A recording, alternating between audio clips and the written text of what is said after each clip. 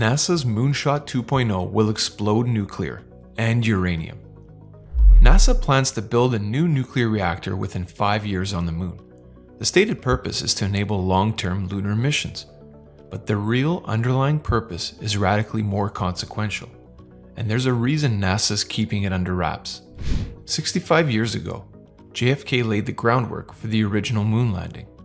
This nation should commit itself to achieving the goal before this decade is out of landing a man on the moon. The space race forced the US to develop brand new technologies, such as the rockets necessary to keep the Soviet Union at bay, and gave it a wartime economy by employing 400,000 people. And that's what JFK was after, earning the US decades of global dominance. The stakes are far higher this time. Putting a nuclear reactor on the moon by 2030 means kickstarting the domestic nuclear industry, re-onshoring supply chains, retraining a workforce, and jump-starting a permitting culture that's learned to say no.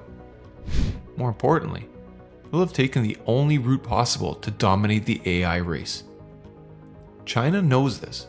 In April, they announced their own lunar reactor for 2035. Russia's joining them. The next moonshot is a winner-take-all round, which is why the world's reigning superpower will stop at nothing to take nuclear to the moon. The US obliterates the NRC roadblock. The first step to resuscitating the US nuclear industry lies with ending the organization responsible for killing it, the Nuclear Regulatory Commission, or NRC. According to the former commissioner Jeffrey Merrifield, the NRC is one of the primary obstacles impeding advanced nuclear reactor development. For example, GE submitted a reactor design for approval in 1989. The NRC didn't finish its review until 8 years later.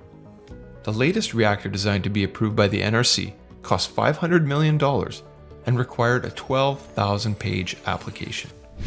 The NRC's primary job is to approve nuclear plants, yet in the past 45 years, it's only issued 2 construction permits for nuclear reactors. By contrast, China's approved 10 new reactor constructions in a single day last year. If the US is going to beat China and Russia with a nuclear reactor on the moon by 2030, the NRC needs to be neutered first. A July 2025 executive order did just that, ordering the commission to review and approve new reactor designs in just 18 months. Now comes fewer dead months and more VIP express lanes. Another executive order went much further, and for the first time, there's an expedited pathway to approve reactor designs. Designs that have been tested and certified by the Department of Defense, now War, or Department of Energy are auto-approved, with a rubber stamp and no further review from the NRC. The DOE and DOW aren't in the habit of impeding progress. They're the ones who get stuff done. With them in charge, regulation time is over. The DOE has already created a pilot program for 3 new test reactors and plans to achieve power at all 3 within 1 year. And 2, they've mandated a working reactor on a military base by 2028. Support for the nuclear moonshot is now being led by 2 well-funded pro-nuclear agencies, which means it's time to demolish the final nuclear brick wall. Global capital flows to nuclear. For a decade, renewables gorged on subsidies while nuclear starved. The numbers are staggering. Solar and wind consumed over $25 billion in federal subsidies from 2016 to 2022. Nuclear, it was a rounding error. The result was predictable: 0 new nuclear plants while China built 37. That just ended, violently. The One Big Beautiful Bill yanks cash in nuclear's direction, drastically scaling back solar and wind subsidies while reversing an earlier sunset timeline for a nuclear power production tax credit. Treasury Secretary Scott Bessent also demanded that the World Bank remove prohibitions on its support for nuclear, and in June 2025, the World Bank complied. It's a sea change in the global posture towards nuclear. For the first time since 1959, nuclear reactors are eligible for World Bank funding. Listen to that again.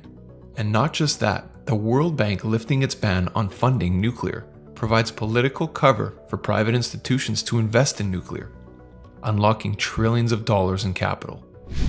The NRC is gone, subsidies are up, global funding is flowing. If the government's ambitions are successful, there will be a US nuclear reactor on the moon in 5 years. Brace yourself for the new nuclear boom.